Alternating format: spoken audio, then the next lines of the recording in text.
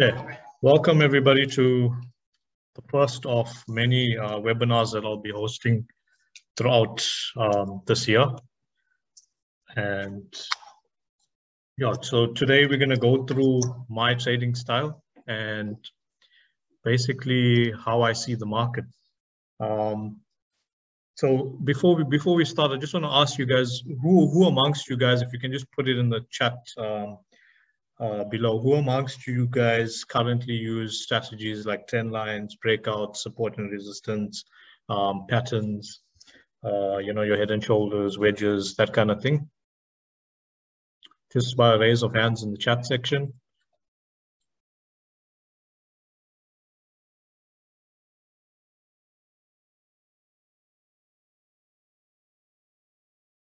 I only see one hand, guys. Only one hand.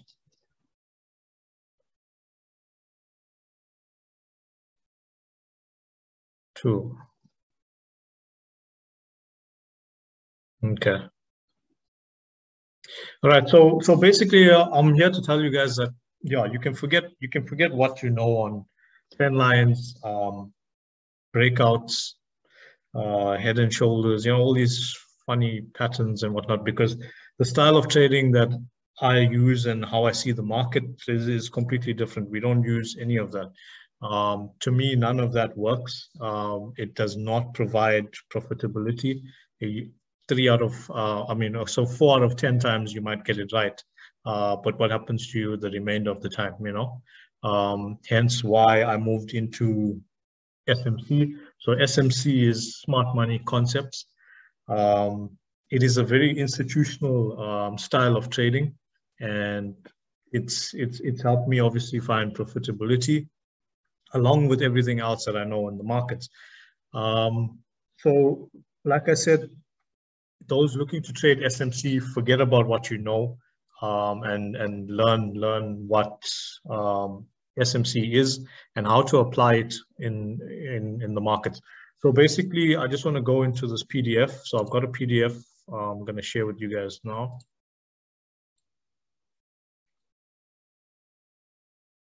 Let's go to share screen.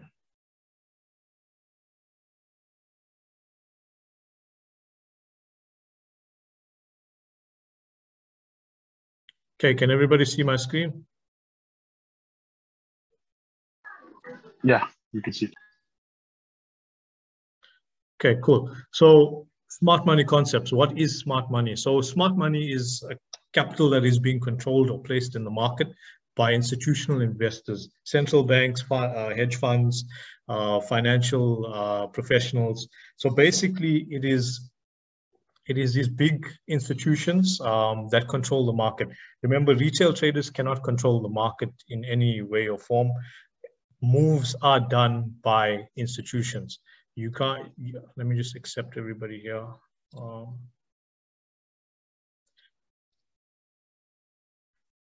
So like I said, these are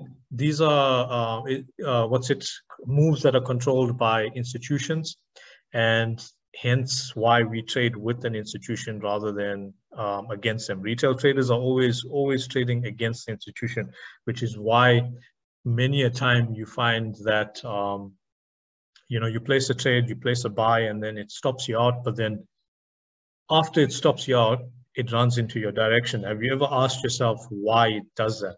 Why did I get stopped out? Why did price hit my stop loss and then move into the direction? I saw a double bottom, or I saw a what you call this, double top, or whatever pattern you saw, and you got stopped out. Why did that happen? It's simply because of the same concept. These are so at these areas in the market, institutions step in, and once they step in, your job is to obviously identify that the presence of these institutions, and then obviously execute your trade accordingly, right? So let's go into it. So smart money also refers to the force that influences and moves financial markets, often led by the actions of central banks. Smart money is invested on a much larger scale than retail. Like I said, retail investments are minimal. they're small. Your $100,000 or your $10,000 or whatever is a fraction of what's actually been induced into the market when it comes to banks and hedge funds, etc.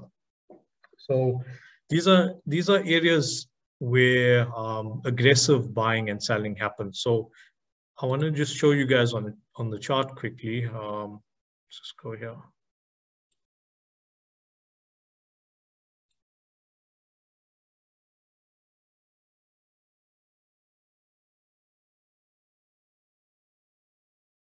Okay, so can you see areas like this? So areas like this where we've got aggressive buying and selling in the market, those are areas in which you see a presence of institutions stepping in, right? So these areas become supply and demand zones in the market. These supply and demand zones control the market. You'll find that from these zones, price always, so if I look at it here, right, I can see that that's a supply zone in that area. We've also got a demand zone down there. So as you can see, price respects these areas in the market. So it comes back to mitigate these areas and then moves off from there. So think of it like ping pong. It's basically the same thing, right? When you're playing ping pong, you're hitting the ball from one end to the other, right? Price does the same thing. So it moves from areas of demand to supply, back and forth. So from one demand from demand to supply, and from supply to demand, right? And those moves are controlled by the institutions. So yeah, like I showed you guys, that's an area of supply on the top. This is an area of demand at the bottom, and you'll notice how price moves between the two, right? Again, aggressive. You see a U-turn in the market. It's aggressive buying and selling that's occurring in the market at these areas. So that would become your supply zone. So you've got a supply zone up there. Price comes back, mitigates that supply zone, and then moves off, right? Again, you've got demand that was sitting down here. So you've got a demand area down there. And what happens? Price comes back to the demand and then moves off. So from demand to supply and from supply to demand, that's the only thing that you need to understand in terms of price movements, right? So if we go to back to the PDF. Okay, so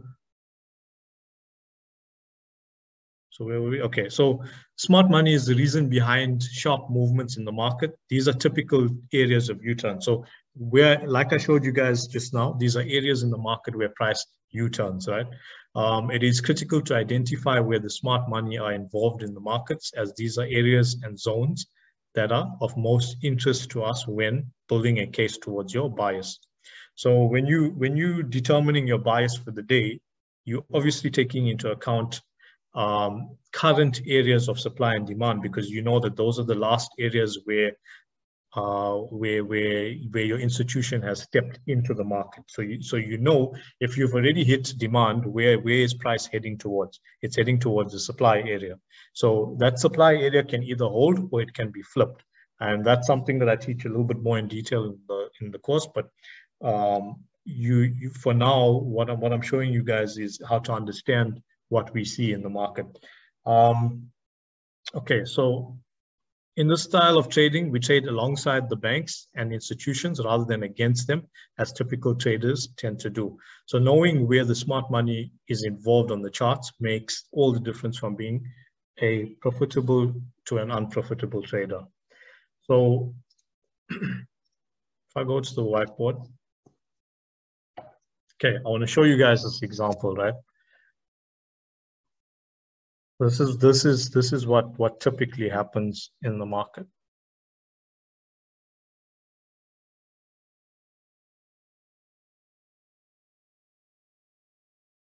Okay, so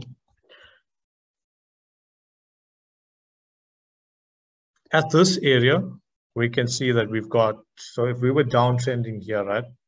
If you're downtrending at that area, once price hits down here, we notice a sharp movement to the upside, right? This sharp movement to the upside, or this U-turn in the market, is where your bank has stepped in, right? Or your institution or your hedge fund or whatever, right? At these areas here, it's your point of interest. Why is it your point of interest? That demand area in the market, or that area where an institution has stepped in, has caused price to take out this last structure, right? So that becoming your change of character. So you got a change of character, which is your shift in momentum between your downtrend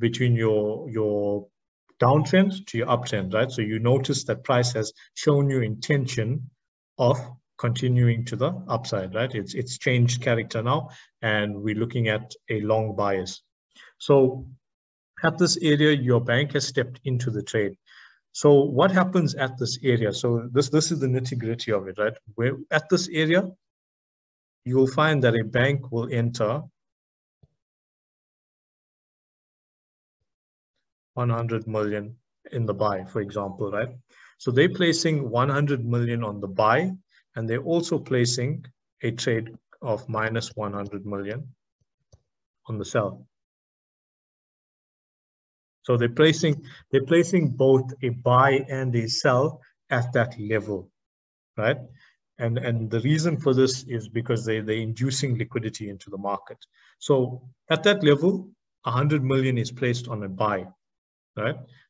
100 million is also placed on a sell. Price will then shoot up, right? Or they might even have 200 million on the buy, right? Because why? Let's work off 200 million. So 200 million on the buy and 100 million on the sell, inducing liquidity. Price will then push up to the upside, right? And from there, it'll take out previous structure. Once it's taken out previous structure, they close their trade at this level. So once price hits this level, it's taken out structure, and you see the H4 or you see the H1 start to exhaust, right? So once you see exhaustion at that area, know that at this area, they've taken out, so their 200 million is now sitting plus 400 million profit, right? So they've collected this profit. They've taken out this profit, and it's banked. Price now starts to exhaust on the 4-hour at that area. That area there is now inducing sellers into the market, inducing retail traders into the market. So what you often find at those areas is here, you're going to start seeing your double tops, you're going to start seeing your wedges or whatever it is that indicates to you that price is going to reverse now, right? Because we've taken out that structure. Everybody's hoping for price to give you that higher low, right? They've noticed the change in character, and they're waiting for the higher low. So retail traders are going to, or scalpers are going to obviously try and trade the retracement. So you have the impulse, this was the correction or the retracement.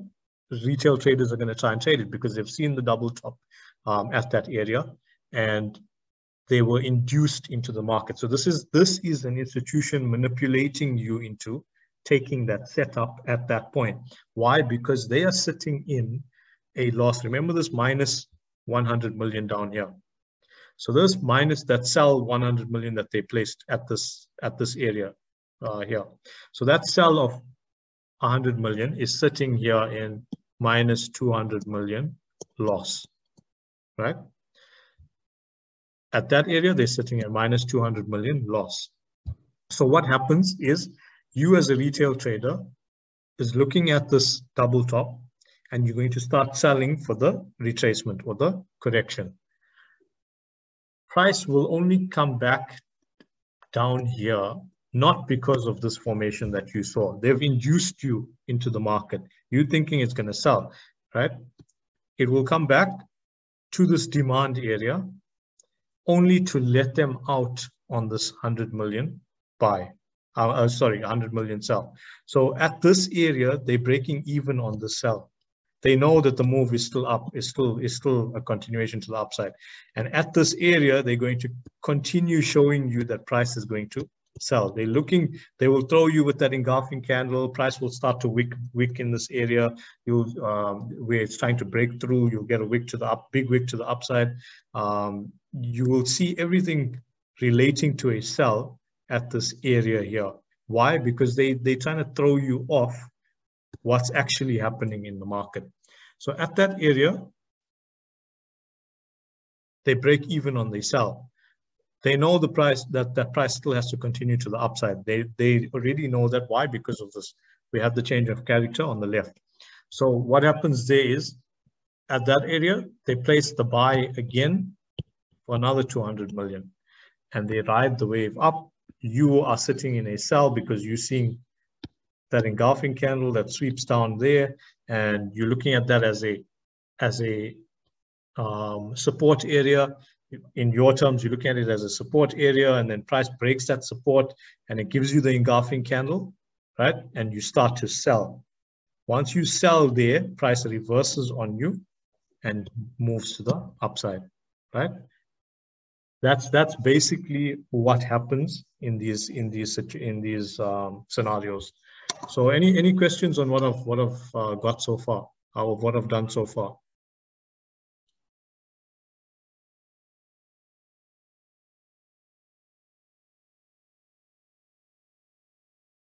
Guys? Is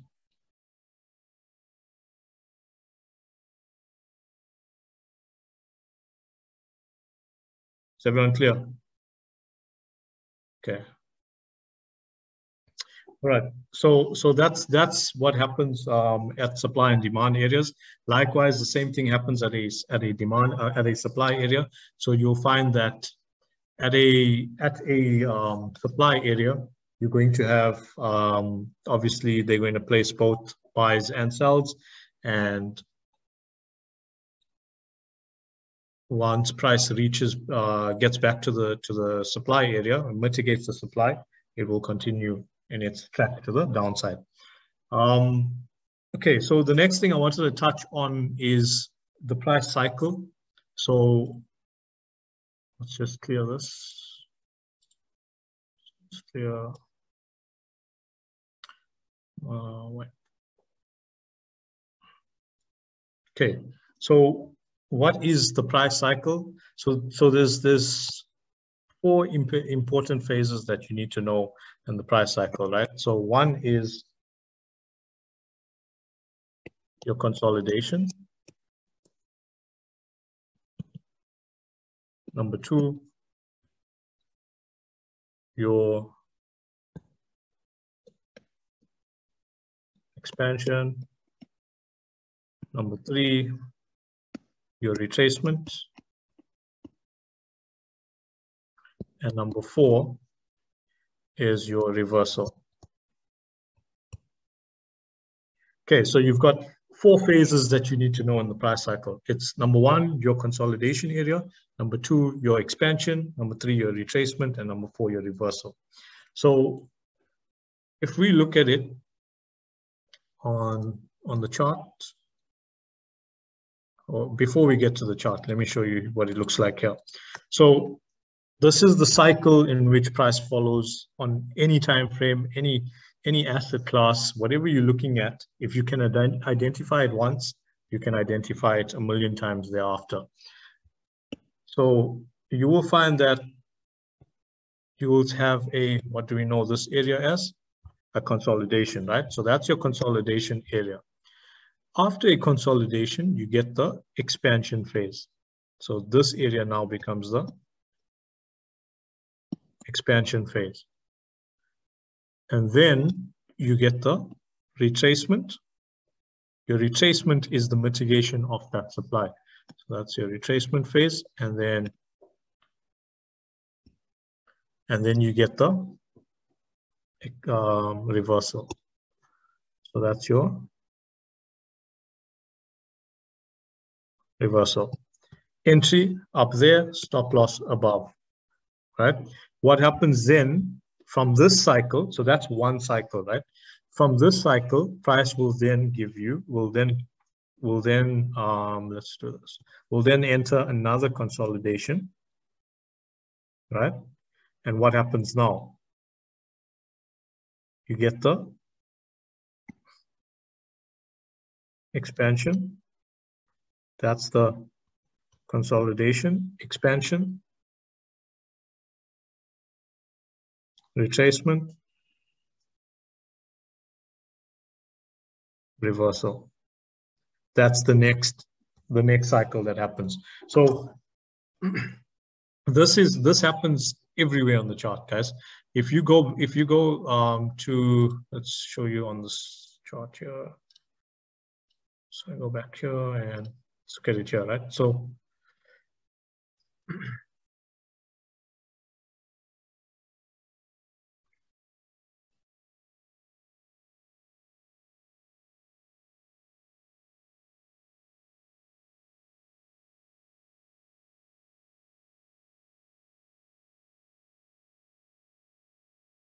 okay, so notice what we're looking at, right? So let's do this. This was a trade that we actually caught in the week. Exactly the same. I've sent the signal, I've sent the setup as well. It's exactly the same concept. What do you have here? In this area, what can everybody see? You can see a consolidation, right? That's your consolidation phase. So if we mark that out, we know that this is consolidation phase. That's the consolidation phase, right? You go down to your 30-minute, whichever time frame, right? You identify your area of supply or demand.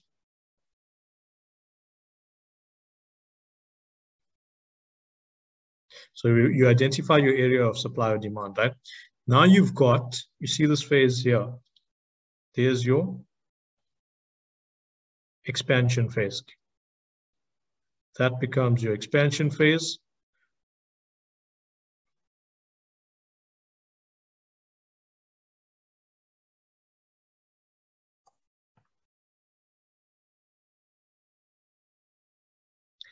And what happens after that? You've got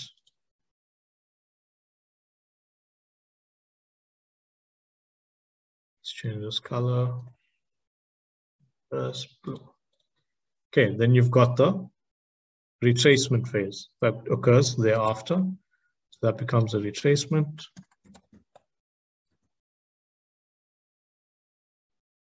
And then you've got this area, which is your reversal. It's as simple as this. You just need to know how to identify it. And from a simple concept like this trade actually hit more than 8,000 pips of profit. Again, stop loss above the zone. Same scenario like what I told you guys. A bank will enter. So at this area, aggressive selling happens, right? So you know that that an institution has stepped into the market at this area. So the institution has stepped in.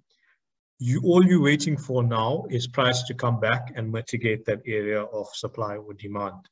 Once it mitigates that area, your stop loss is above the zone. Your entry is as we touch, but I've got a refined entry as well, which I discuss, which I teach in my course to my students. It would be unfair if I have to teach that here, but basically that's what you're looking for. Institution has stepped in, so they placed that what you call this 500 million on the sell at this point and the buy. So they were still sitting in this. At this point, they were sitting plus 500 profit, so plus 500 million profit.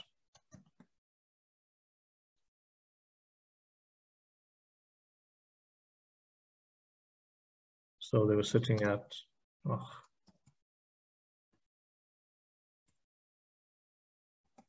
plus 500 million profit. But at the same time, they were also sitting in minus 500 loss. So what happens then? Your lower time frame is now going to start showing you signs of. Can you see? look at what it did. What if you know candlesticks? This is a morning star, guys. So you've got this bearish candle, you've got this gravestone, and you've got this engulfing candle here. So these three candles form your morning star. So what happens at that point? They induced buyers here. They're enticing buyers into the market.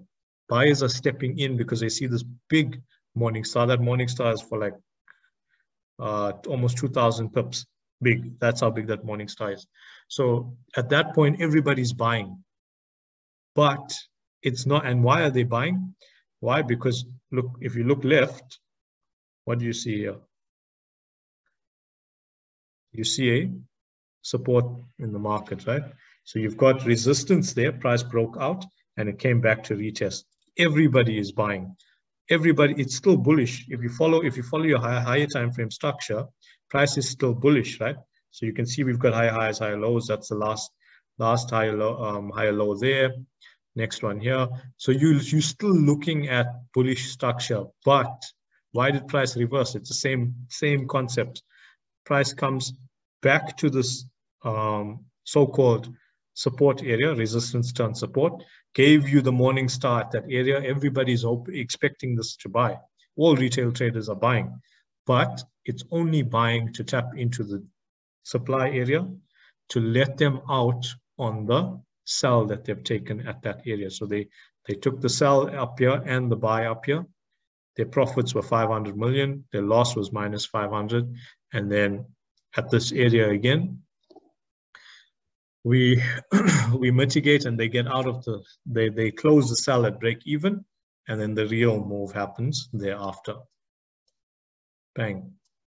This was, like I said, 8,000 pip of a drop. 7,800 pips. So yeah, that's the price cycle, guys. If you okay, and then one more thing that I wanna touch on with you guys is, so the last thing I want to touch is your bullish or bearish order flow. So okay, so when we talk about bullish or bearish order flow, right, everybody generally starts to think that so everybody knows order flow to be such, right? So you get the expectation versus the reality. This is your expectation, right? Again, that's your expectation of bullish order flow. But price does not always move as clean cut as this, where you've got multiple breakout structures, you've got the high lows, and you've got confirmed higher highs in the market. Price continues, as we all learnt in theory, high high, high low, high high, high low. It doesn't always follow this sort of structure to say. So this is the expectation, right? So you expect that, but the reality is you'll see that price actually moves like this, and I'll show you why.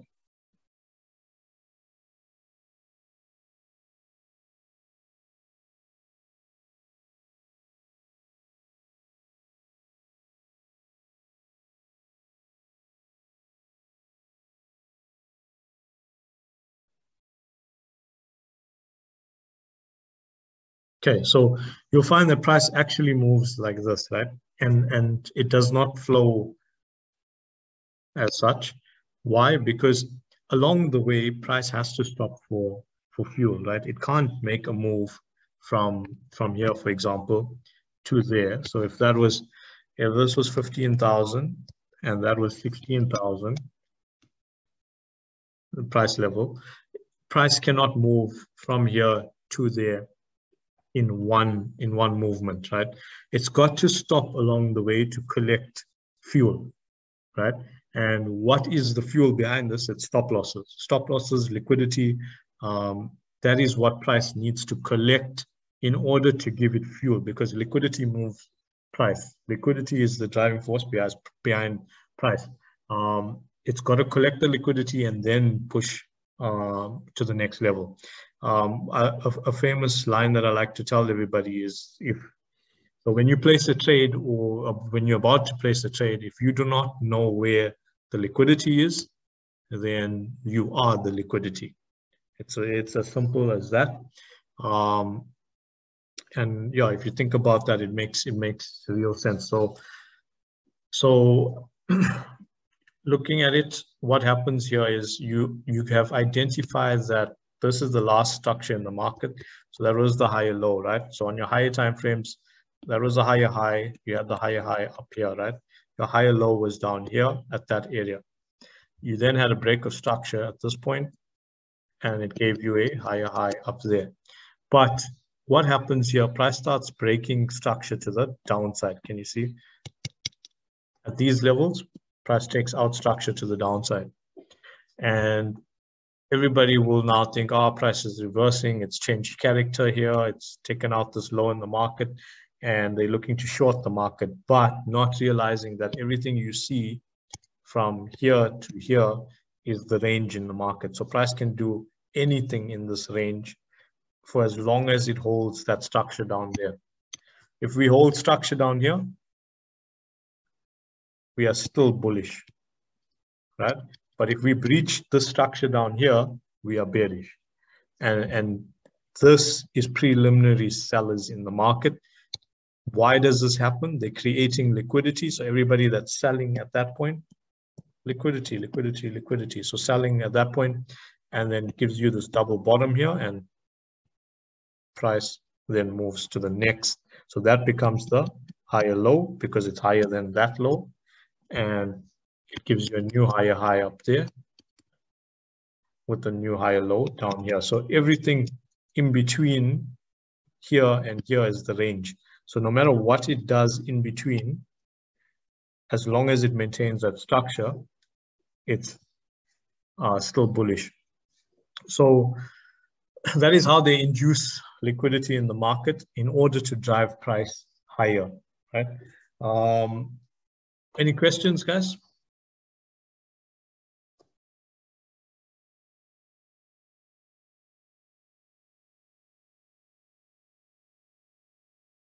Nobody's. Let me try and unmute everybody. Shakil, on what time frame would we follow, or other people? I mean, I know what time frame to follow. What time frame would traders who want to learn how to trade effectively know? Like, for example, from the second higher high, price moves down and it breaks structures in lower time frames. So what lower time frames would that be? So you're referring. So let me just get that question. So you're referring to this area here, for example. Yeah, that's correct. Yeah. Right. So that can happen on your. So if you've analyzed your structure on your 1 hour, right, you'll find that sometimes your 1 hour and your 4 hour will share the same structural points, right? And the lower time frames like your M30, your M15, etc., will give you these break of structures on the lower time frames and a small downtrend that occurs on the lower time frames, right? However, you need to obviously understand your range using your FIB, etc., and understand where price is expected to retrace to, right? And know that if you're trading your 1 hour or you're on your 1 hour, then that's the structure that price needs to break out of in order to confirm that you are trending to the downside. Does that answer you? Yeah, 100%. Chigar? Yeah, 100%. I got it. Okay, cool. So there is no specific time frame that I focus on completely. It is when I analyze, I start off on the weekly every day. I look at the weekly chart, I look at the weekly candle, I look at the daily candle, and then I look onto the 4 hour, the 1 hour. So I analyze on all time frame. My analysis and my bias is based on all time frames. And you got to understand your higher time frame structure in order to obviously understand your retracements and which areas to target and that sort of thing.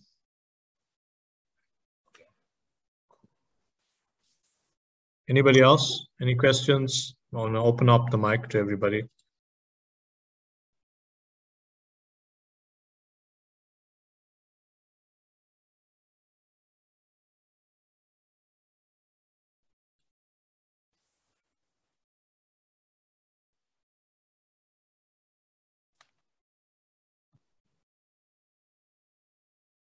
Guys, nobody's asking any questions. Shakil. Yeah. Sorry, who's okay. this? Let me just Wasim. okay. How can you properly distinguish between a change of character and liquidity building? What would you mean by that? For instance, you said earlier, most of the time when we build liquidity is just to take off stop orders, stop losses, etc., all of those things. How can we properly know when a change of character takes place? So like I said, you gotta understand your. Let's just do a quick scenario, right? So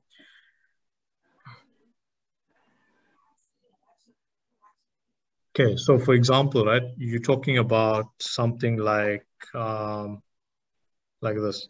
So if you see price take out this area here, right? Correct? Yeah, so you're looking at it, so it takes out this area and you're thinking this is a change of character because it broke the structure here. But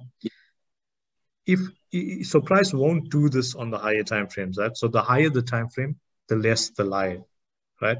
So the less the lies, meaning it's exactly that. So the higher time frames are not going to lie to you. If you do see this here on the lower time frame, so if you're looking at this on the lower time frame, that lower time frame is going to give you candles below that area, below this change of character. So it's going to give you candle, but your higher time frame is going to give you just a wick down there, but the structure on the higher time frame will still be held. You understand? So you'll see the wick below. That's the wick collecting liquidity, right? And that is your candle that still maintains structure at that point. Does that answer you? Yeah. Thanks, bro. Anybody else?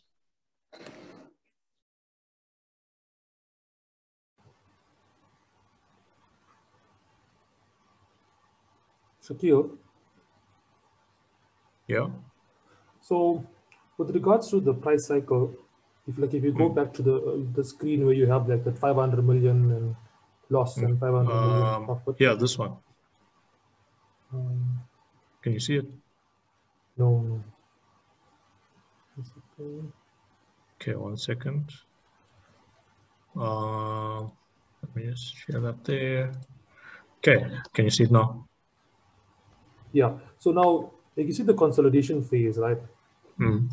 Now, at that expansion point where the what's it called, the industries, or what do you call it? Institutions. Yeah, hedge funds. Start putting the 500 million rand or position, and they push the market down. Then you get your retracement. At the retracement point where you see in your Morningstar, will you put a scalp to buy scalp and just? No, I no. That's so basically, I don't trade like that. It's not. I've got a set of rules that I follow. I follow the trend. So if I see a change in character to the downside, that is the trend that I'm trading. I will not try and scalp the buy, or the sell for that matter, if it was a buy movement, right? So I will wait. You got to wait for price to come to you. Don't try and catch it on the reversal and try and catch the retracement, and you wait for price to come to you, and that's just how I follow. I stick to my rules like that. So you only place a reversal at the reversal point. You'll place your trade for that. Correct. That's the area I'm looking to place the trade in, my trade at.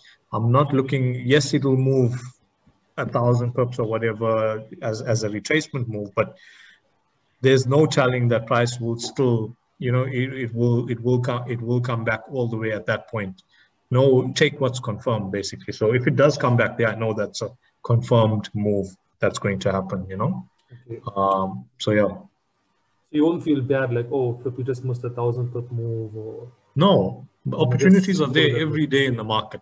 opportunities are, your job is not to call every trade. Stick to your rules, and obviously you'll find that when you stick to your rules, you'll find that your win ratio will then be like 8 out of 10, 7 out of 10. You'll be hitting 9 out of 10 even. But the times that you break your rules and you try and trade against the trend, that's when you're gonna get shafted basically. I've learned that the hard way, hence why I only stick to my set of rules. Perfect. Thanks, Shakil. Anyone else?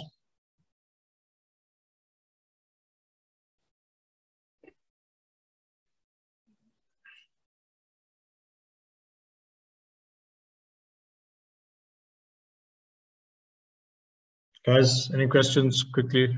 Because if nobody's got any questions, then we'll end it at that.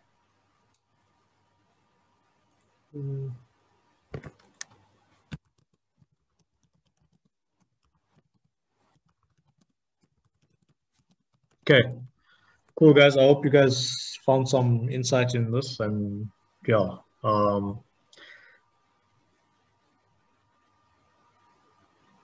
Catch everybody. Yeah, I'll catch everybody on our next one. Sure. Cool. Take it easy. Thanks.